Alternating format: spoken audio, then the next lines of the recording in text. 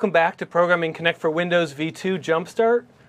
This is Module 2. We're going to be talking about Kinect data sources and programming model. I'm Rob Relier. I'm a program manager on the Kinect team, and with me is Jesse Kaplan, also a program manager on the Kinect team. I've been a program manager on the Kinect team working on interactions and a number of other things. And formerly, I've been a program manager and architect in WPF and XAML teams as well. Jesse's bringing a lot of great expertise here today. Yes, I always bring the expertise. Thank you, Rob. I'm a program manager on the Kinect team as well. I've been about 2.5 years now. Prior to that, I worked for about 8 years on .NET and the Common Language Runtime. And big news, most of you have heard already, Kinect for Windows version 2 is available now. So what's new in Kinect for Windows V2 that's interesting for you? Well, the sensors are shipping now, today. Many of you have already received them, and they're available for general purchase. The V2 SDK is in public preview now. You can download it and start writing your apps immediately. There's a single set of cross-platform Kinect APIs across desktop, store, and Xbox. And with these APIs, you can create and publish Kinect apps to the Windows Store. We still have robust support for WPF, Windows desktop applications, and we'll go into a bit more detail of what that means in just a few minutes. In addition to that, for the first time, we are having support for Unity for Kinect. Again, the same APIs, both for desktop and store applications. Today, we're going to talk about 3 major pieces. We're going to talk about Kinect development, an overview of the sensor, of what it's like to write desktop apps and Windows Store apps. Then we're going into a bit more detail on the Kinect data sources, the different types of data you can get off the sensor, the formats, how you can use them, that type of thing. And then to finish up, we're going to talk about some other tools that the Kinect SDK gives you that make it easy for you to use this data in new and innovative ways. And we'll have a few demos throughout the day to show that off as well. So first up is the overview. On the Kinect data sources front, we have a variety of feeds. First up is the color image. You can see a few of our developers as well as our team mascot in view right there. This is the IR version of the exact same image. The depth map, as you can see, if you've seen previous versions of Kinect, that depth map is a whole lot cleaner than anything we've had before. We're excited about that extra fidelity. Next one is an interesting data feed. This is the body index mask. This is a bit higher level. This image will tell you which pixels have players or users being tracked and which ones do not. Next up is skeleton. More details later, but it's a 25 joint skeleton per person, along with interesting hand state and a few other neat details. And finally, I don't have a great visualization for audio, but we also have the audio with a multi-mic array, sound source localization, all that cool stuff. So let's do a very brief demo and show you what all these data feeds look like live.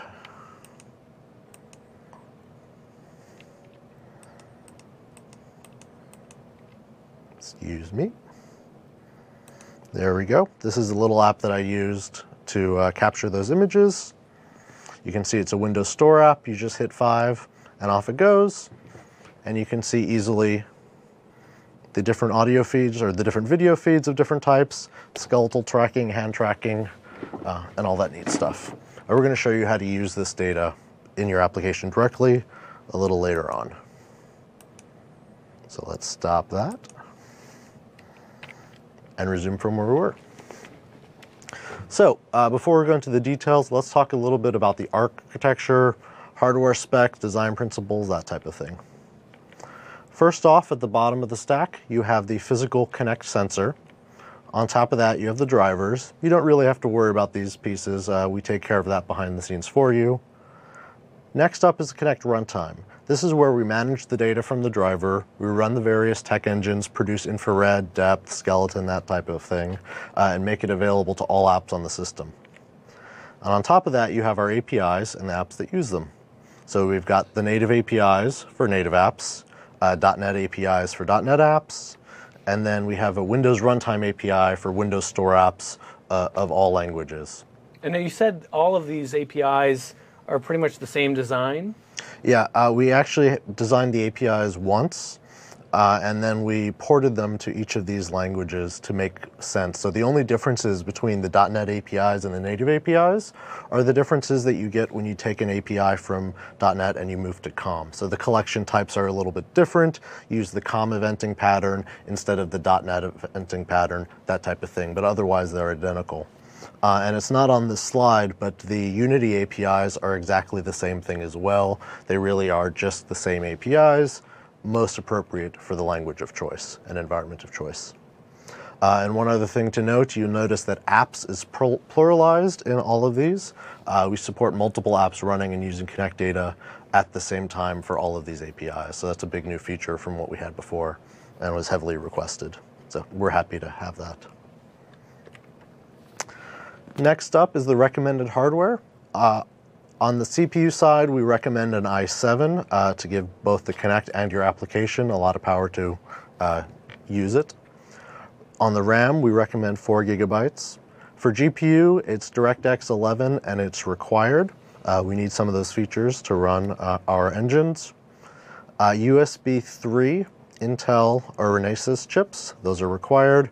And the OS is Windows 8.0 or 8.1, again, also required, mostly for the USB 3 support. So we've taken advantage of DirectX 11 for some of our skeletal tracking code and other code as well? Yeah, it turns out with this new sensor that very little is actually computed on the device. And so what gets sent to the sensor is 10 infrared subframes.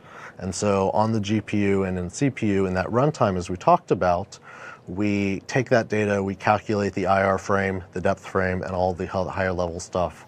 And a lot of that happens on the GPU to minimize the load on the system. And so we need DirectX 11 for that, yes. Gotcha. A few design principles to talk about when we put together our runtime and put together our APIs. We really wanted to minimize per frame allocation, so we make it possible for you to run this continuously in a tight game loop without taxing the memory system. As we said, low latency and high throughput are also high principles for Kinect. That's usually very important if you want a responsive user interface or to track the world in real time. You need both of these things. And finally, we want to make sure that we expose data both as low level and high level. So we give you the basest infrared frame all the way up to skeletal tracking, hand tracking type of things we saw earlier. So creating a new store app using Kinect is very simple.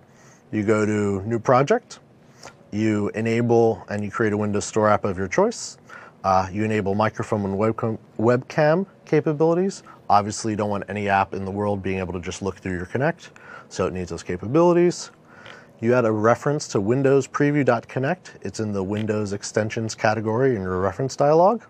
And then you use the namespace, and off you go. So let's actually see what some of that code looks like and see some of the types and patterns that give you access to all of this Kinect data. First up is the Kinect sensor class. It represents a single physical sensor and it's always valid. It's very easy to get. In your language of choice, you call Kinect sensor.getDefault. It will give you the default on the system. We currently only support one sensor plugged in to each machine at any time, so that is always exactly the sensor you want. You open the sensor and away you go. If you call close, the data streams will turn off and will stop using the CPU and GPU resources in that runtime I talked about earlier. You can open it again when you need to use the data again. So you can open that same sensor, you don't need to get a new one. Exactly. And the sensor object works throughout. You don't have to open a sensor to use it. You don't have to worry about what state it's in when you start setting up your application.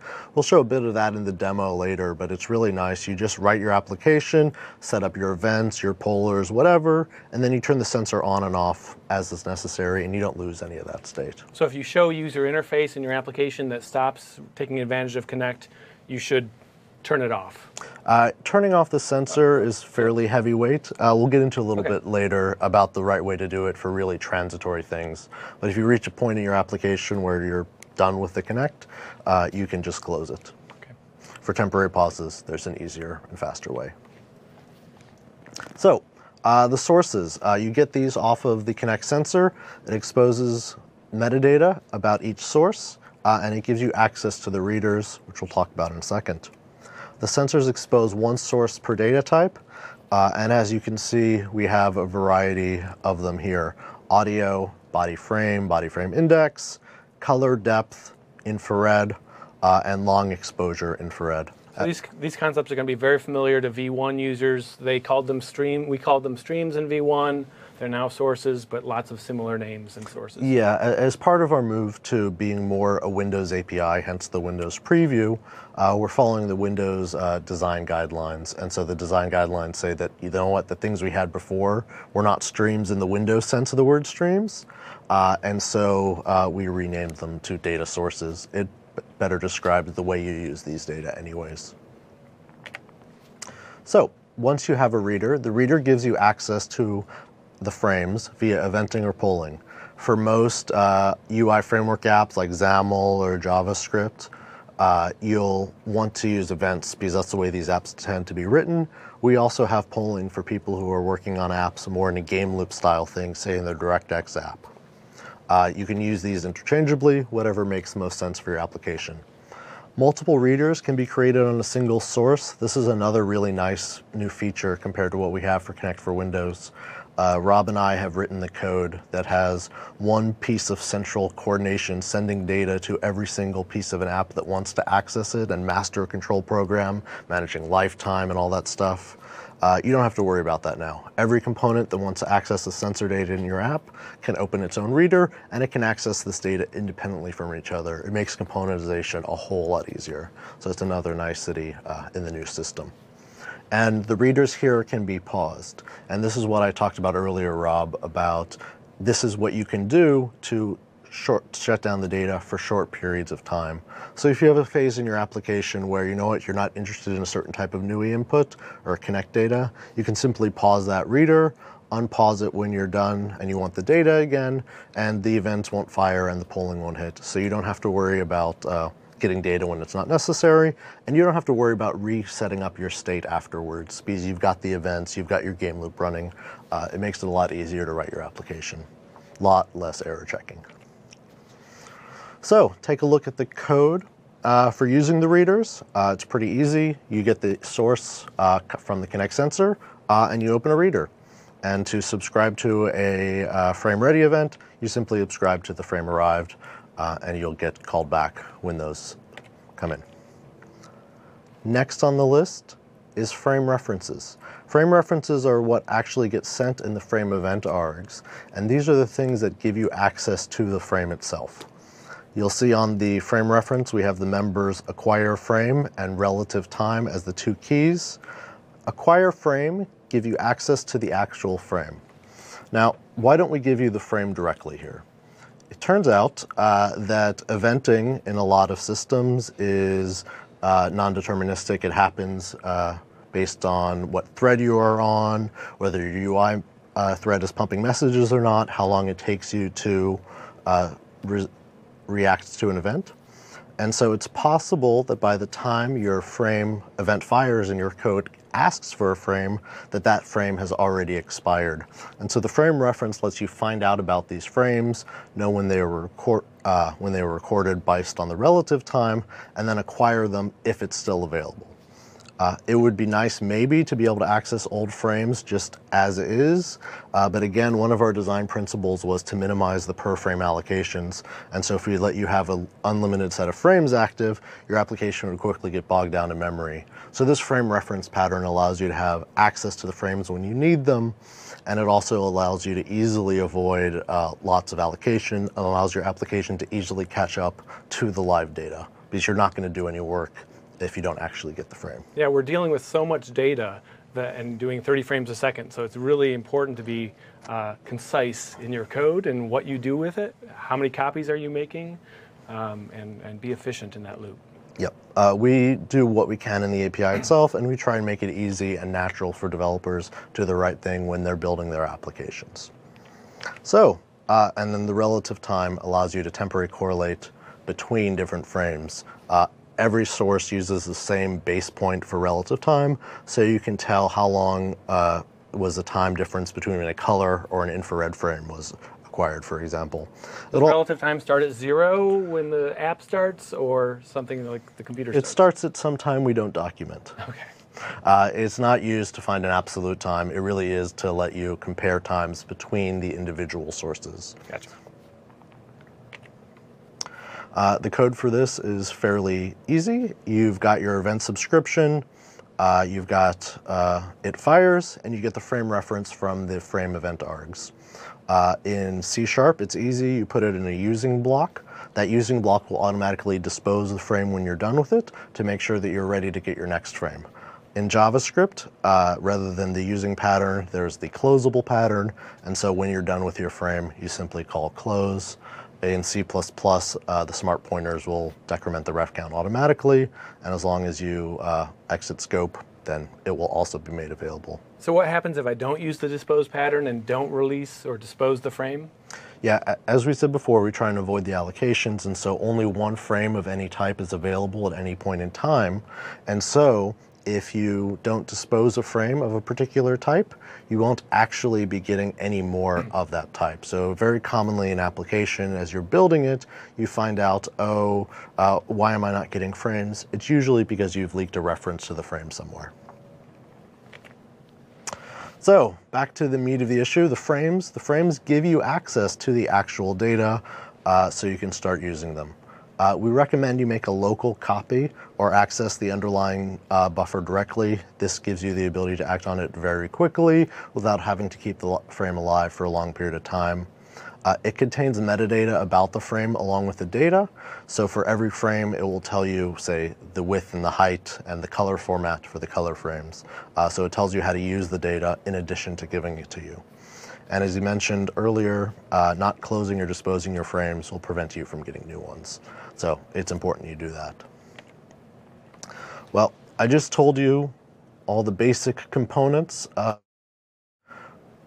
the data pattern for Kinect. I told you how easy it was, and if I tell somebody in a talk how easy something is, I want to make sure that I can show it as well. So let's do a brief demo starting from scratch, building a Windows Store application that gets and displays the infrared frames. Yeah, you said it was 4 short steps to get going, and then a little bit of code. I don't know if I used the number 4, but a few short steps. How about we say that? Sounds good. You can count. You can count as we go. Let's keep track at home. Okay, so we start up a new window of Visual Studio. We'll create a new project. Windows Store application C#, and let's use just a blank XAML app to get us going. So the first thing we need to do is we need to choose a processor architecture. One thing we didn't talk about is the Kinect doesn't support ARM devices, and so any CPU isn't appropriate. In this case, for simplicity, we'll go to x86. Now that we've done that, we simply add a reference into the Windows tab extensions to Windows Preview.Kinect. And as we talked about earlier, you need capabilities. So let's make sure this app has access to the microphone and the webcam. Both of these capabilities are always required if you use the Kinect, regardless of which type of data you use. Yeah, even if they're not showing a color photo or something that you can identify people with, you need those capabilities. Yeah, it's just a much simpler programming model, so that's why you have both. Now, we've set up our application to get the data. Let's update our XAML page to have a place to display it. We'll do something very simple. Put an image in there. Give it a name. And since we're going to be displaying the infrared frames, we'll put in the resolution for that. It's 512 by 424. So, moving on to the code. We'll need to use a few new namespaces. Since we're going to be displaying images, let's take in some of the Windows imaging stack.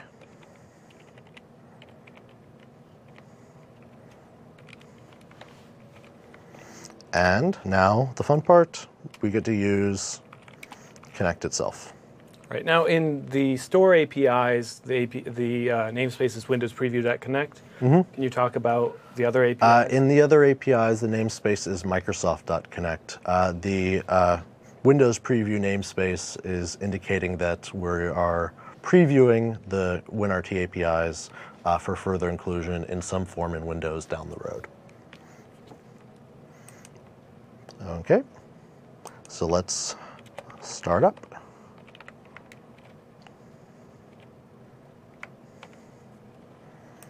Don't like not implemented. Before we start writing the code, let's talk a little bit about the things we're going to need to store in our application for use elsewhere. First off, we get the Kinect sensor.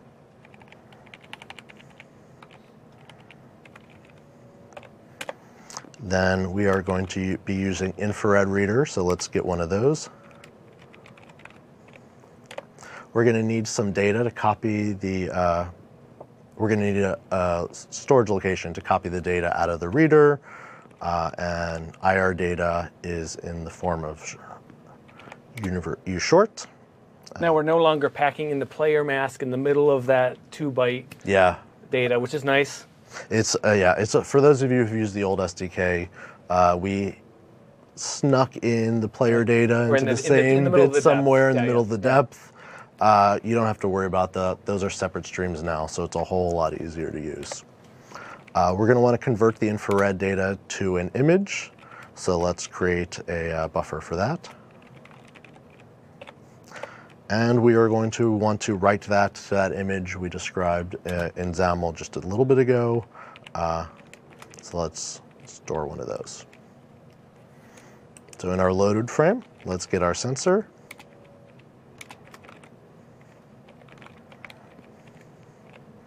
The reader, as we said, you can get that off the infrared source on the sensor.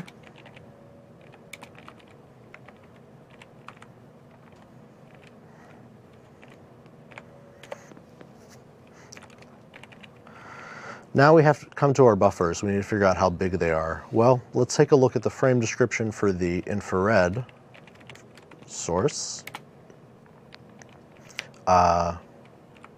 and get that data.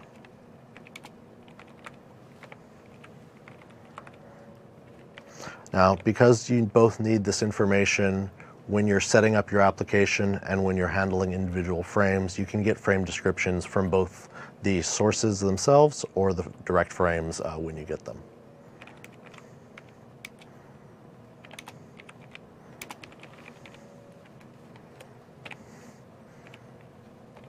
Frame description length in pixels gives us how many pixels is in the IR data. And for converted, because we're going to do it convert into a RGBA image, we need to make it 4 times as long.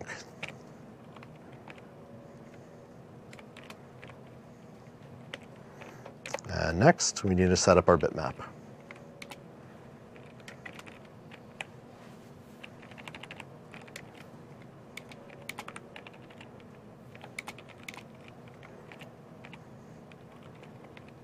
Setting it the width and height. Set up our image.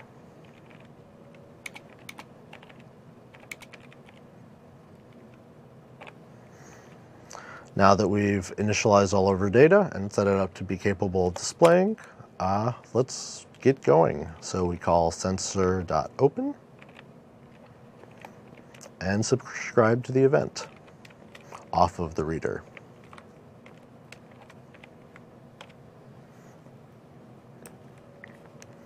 So as we showed before, the first thing you need to do is you need to see if you can acquire the frame.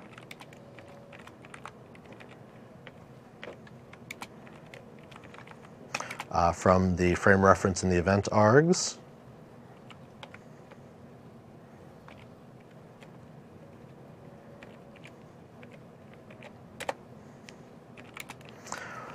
And if the frame has expired before your event fires or before you're able to handle it, you will get back a null frame from the acquire frame method, and so we need to check for that.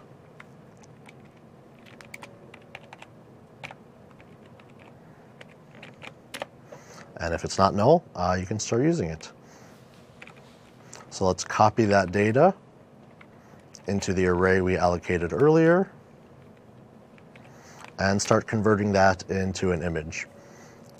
So for simplicity's sake in rendering, we're just going to take the most significant bits of the IR pixel and turn that into the RGB values to give you an intensity.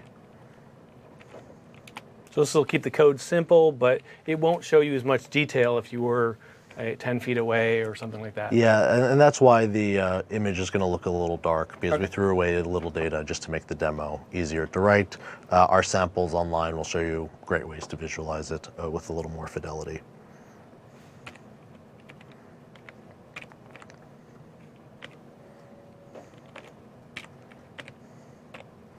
There we go. Now let's convert that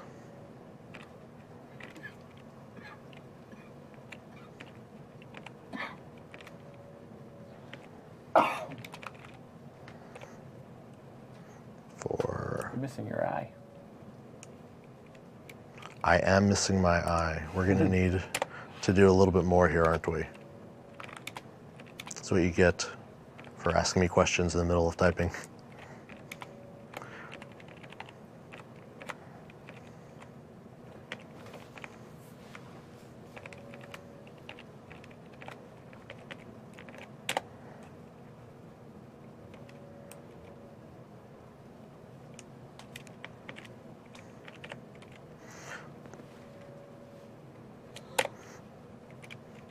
And we'll do that 4 times for BGRA. And for the alpha channel, we're just going to choose 1. So now I've converted the IR data into an image. You've got one more eye on line 60, I think.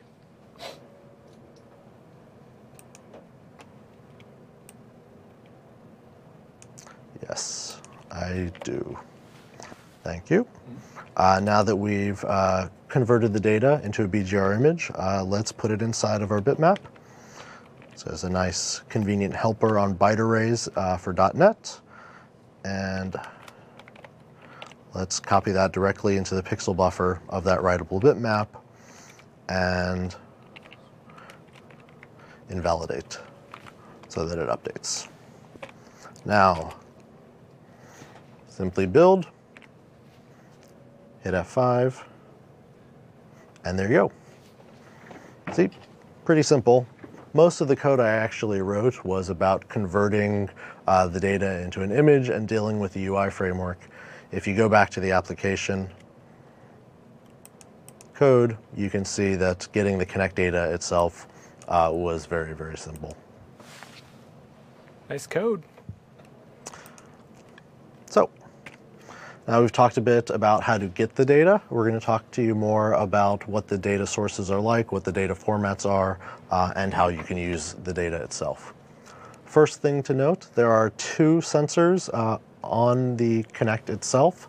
There's the color sensor. It's 1920 by 1080, and at 30 or at 15 FPS, depending on how light the room is.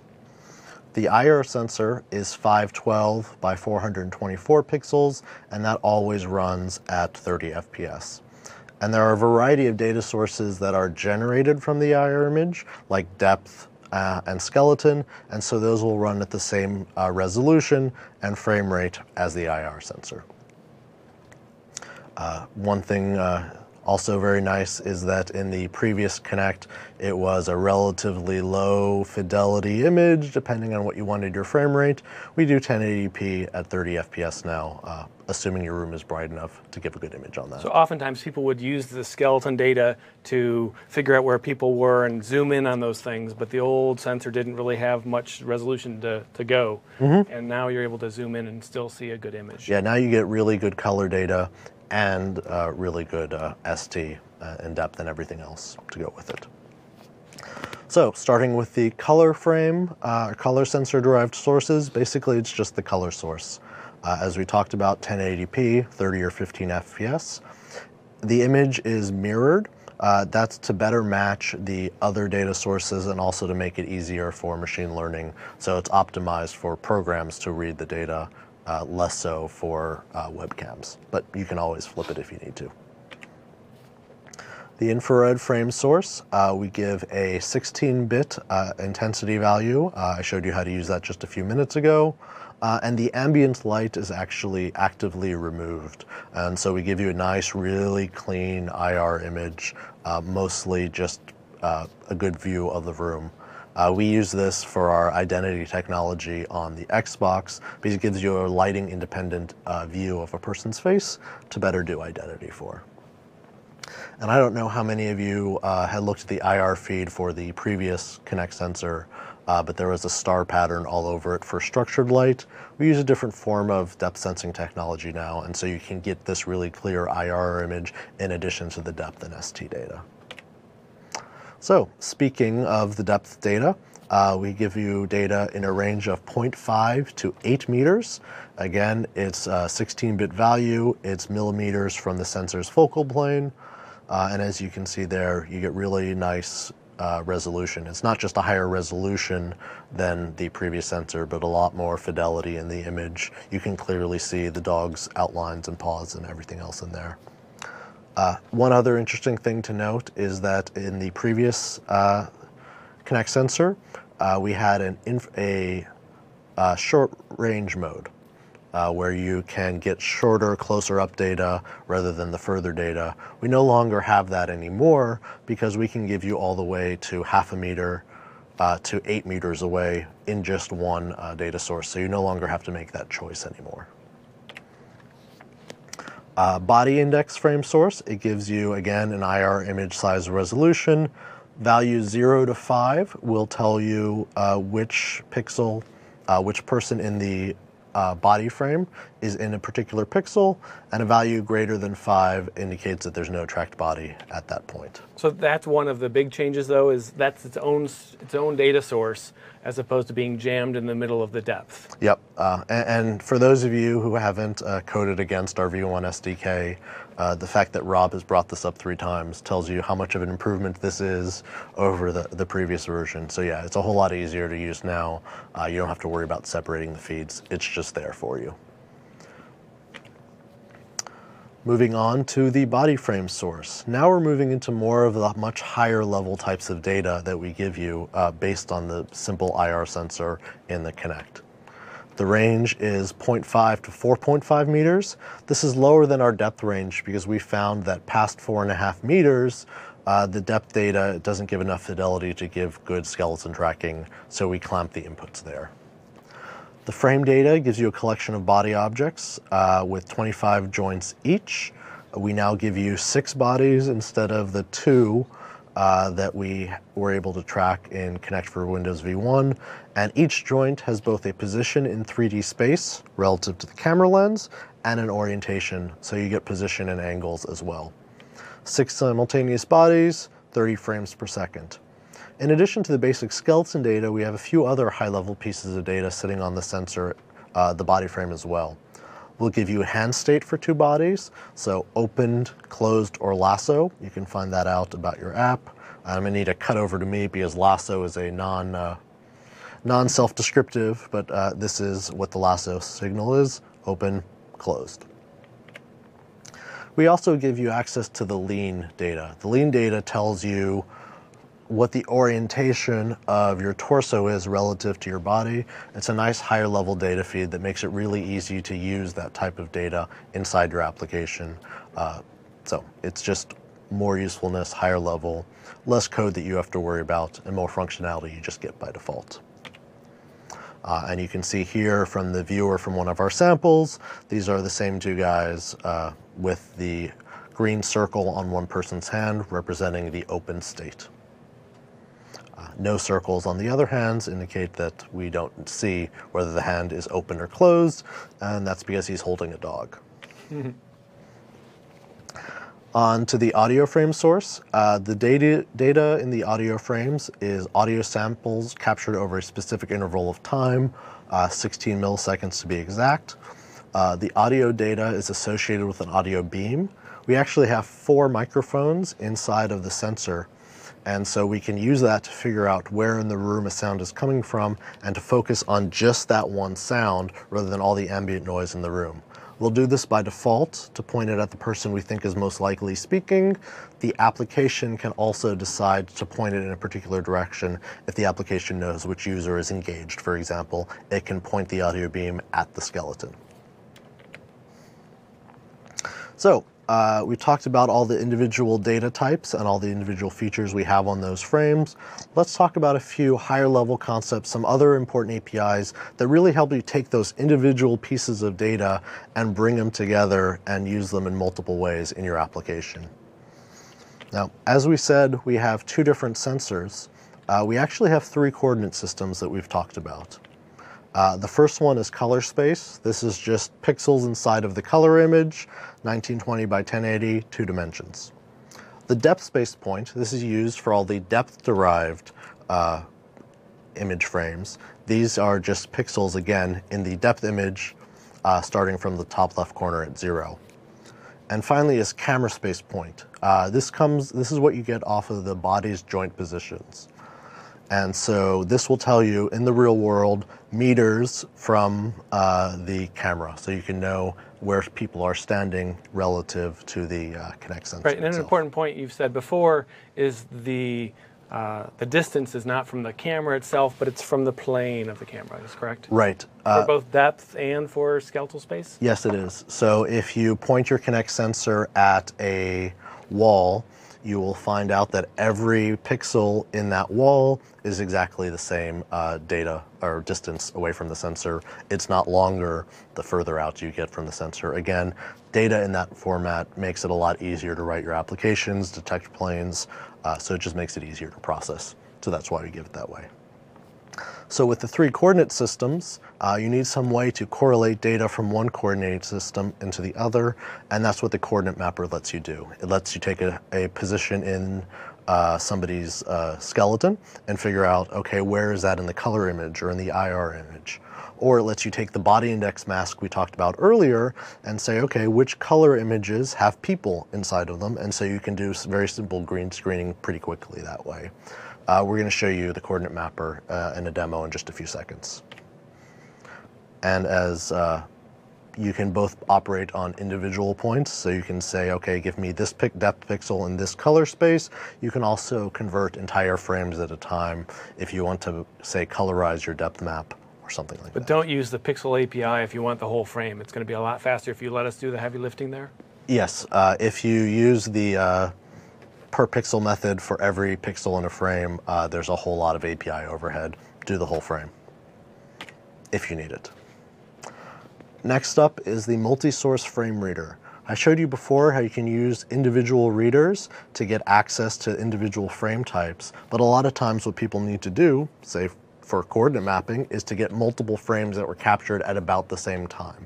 And the multi-source frame reader allows you to tell us which set of frames you want, and we'll fire these frame arrived events, or allow you to poll for them, when all of the frames of the types that you asked for have come together and are matched.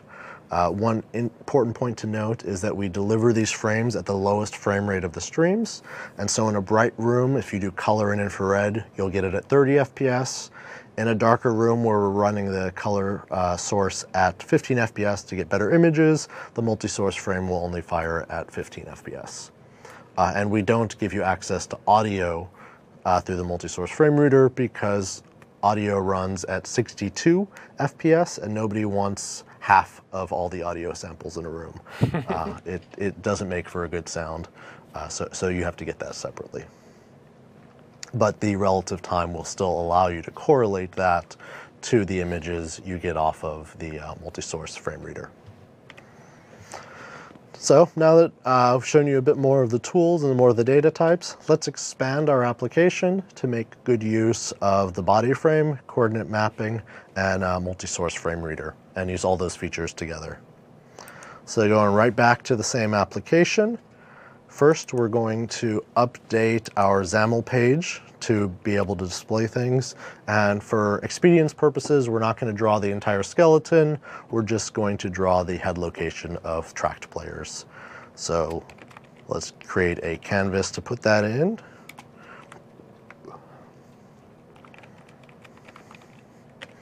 We're going to set its width and height to be the same as the infrared image to make things easy. This will allow us to use the coordinate mapping feature to map between the color or the infrared image and the joint location and easily put that inside the canvas. Going back to our code, we previously declared what we needed for infrared, so let's add in the extra stuff we need to deal with body data. First up is a body array. And next is the multi-source frame reader. We're not going to use the body reader because we only want bodies along with the infrared images in this case.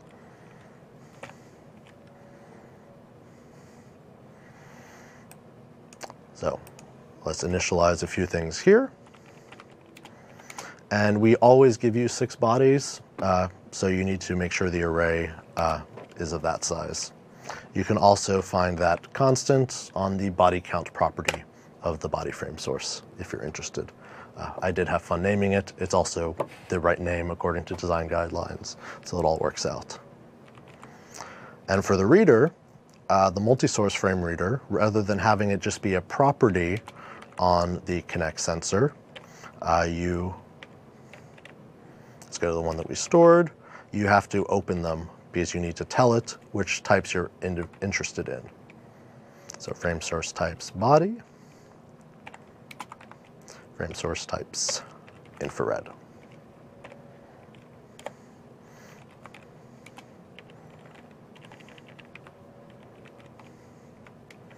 Subscribe to the multi-source frame arrived event. And we're not interested in the IR frame arrived event, so let's just delete that. So now we are inside of the, let's see, so you can see that. We're inside of the frame arrived event for the multi-source, so let's start using it. Just as before, use this using block to get your multi-source frame.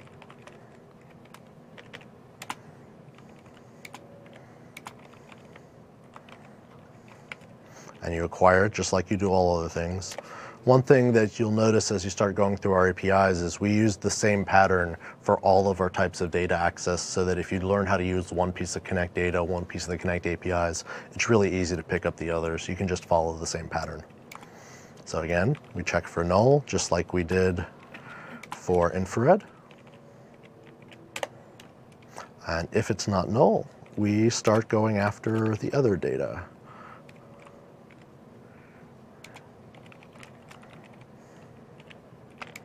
So this is disposable again, so we're going to use a using block here as well. Exactly.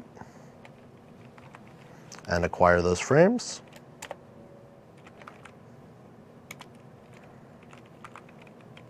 And here the pattern you're using is to nest your using blocks. Yeah, it's a lot easier to see on screen if you do it this way. You can get very long lines of code, especially if you're doing 5 different frame types.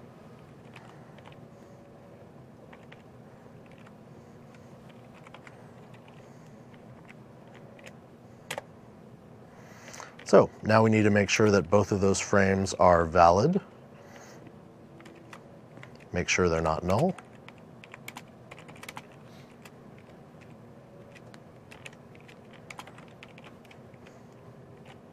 And once we have that, we are good to go. So rather than write this again, I'm going to copy and paste the code from our infrared frame arrived event and use it as is here. And so next thing we want to do is we want to draw a circle for the head joint in each of those locations. So to do that, we are going to need to add shapes. So you're going to use an ellipse from Windows UI XAML shapes. Shapes. And because shapes need colors, we're also going to use windows.ui where we get the color thing. So now that we have drawn our IR image, it is time to draw some circles on top of that. So first thing we do is we get the body data. And we put that into the bodies array that we did earlier and go over each of those and look for head joints.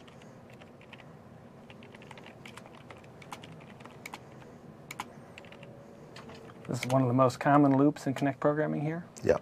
For each body and bodies. We give you a body for every position in that array, regardless of whether or not it is tracked, so you need to make sure that it's tracked. Then let's get the head joint.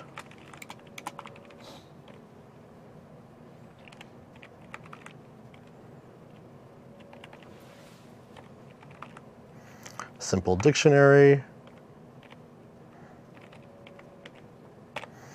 Get the head. And let's figure out where that is in space, but first we need to make sure that it is tracked.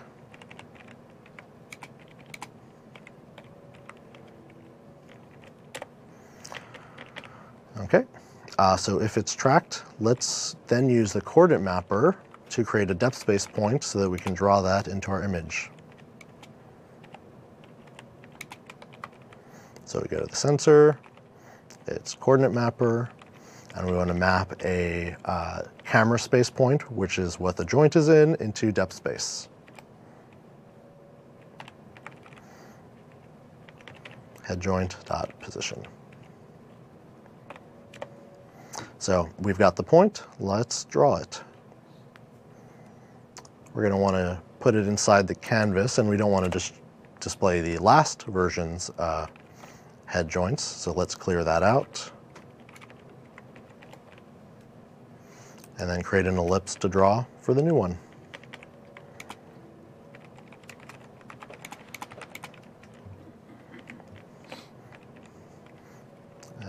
Let's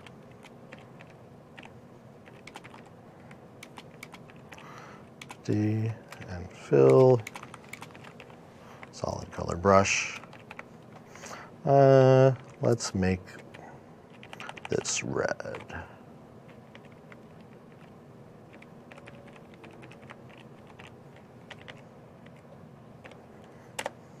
Add that to the canvas.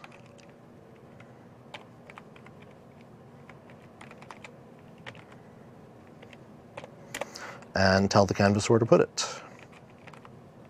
Cool. So we got data from two feeds. We got it from the body frame reader and from the IR frame reader. We're mapping the IR space into the body joint into the IR space, and we're going to render this, and so we can go ahead and show interesting information, annotating the IR image. And because we made our circle 50 pixels wide, let's make sure it's centered on the head.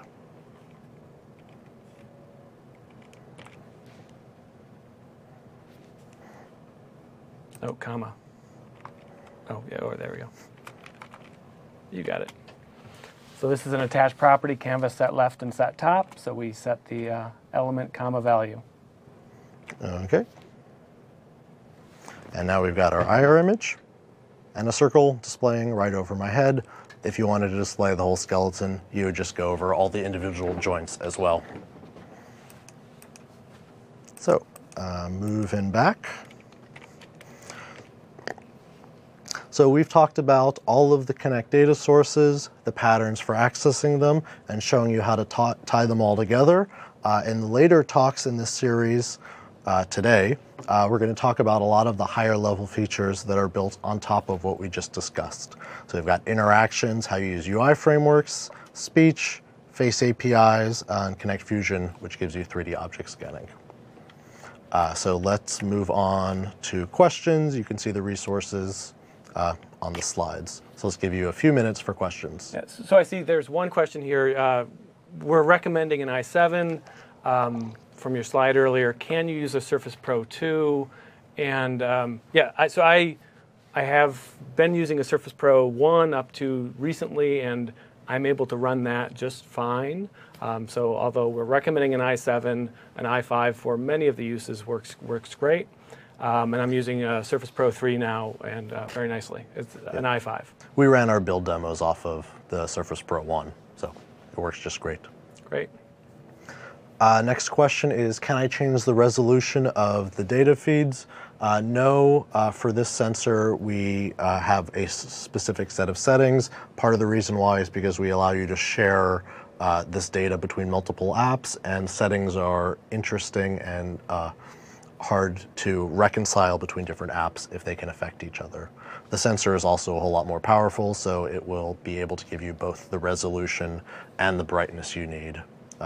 And the frame rate. So there's less need for those destructive settings than there was in Kinect V1. Gotcha. There's another question here about the resolution of the frames being different from V1, 320 by 240, which was the depth one of the depth sizes you could get in V1 or V2, and they're listing the color feed here though. So why are color and depth different resolutions or sizes? Color's 1080p because that's the resolution most people want for high definition color. And the IR and depth-based resolutions are based on what worked best for our depth sensor. And as you see, you don't really have to worry about the two differences. The coordinate mapper makes it really easy to move from one of those resolution spaces to another. Gotcha. So there's a few questions here about skeletal tracking as well. Do you know the minimal distance that will show up? It's actually about ½ a meter, depending on what you can see.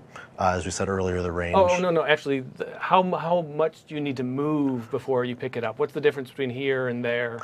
When you're standing, you don't need to move at all. It just detects you. When you are seated down, it does look for movement. It depends on your environment. Gotcha. Some of these questions about skeletal tracking probably also could be handled as part of Casey Meekoff's session, module number 7. Next question, is there an accelerator in the sensor? We're not going to tell you. There is, but it's not exposed directly into the APIs. What we do give you is we give you the orientation relative to gravity, so you can find out the orientation of the sensor. In the future, we might give you that data based on the image that we can see in the room. So we're giving you the data that you need rather than giving you the details about how we actually capture it. Cool. I think that's all the questions we have time for right now. Thanks, Jesse, for a great session. We learned about the Kinect data sources and the programming model, a great foundation for the rest of the day, and we'll see you back in 10 minutes. Thank you for coming.